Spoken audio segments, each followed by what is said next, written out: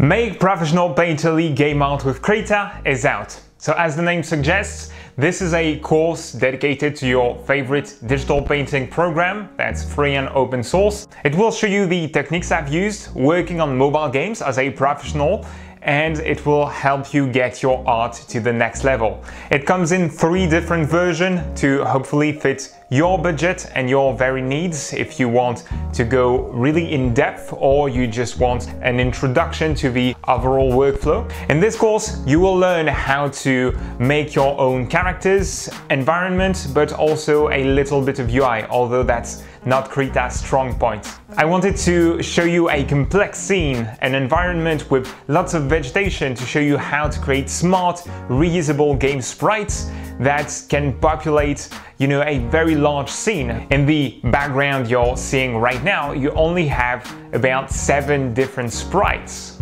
So go check out the course. There's a link here or here. Well, I don't really know, but it's on the screen and in the video description. That said, be creative, have fun. See you in the next video on the channel. Bye bye.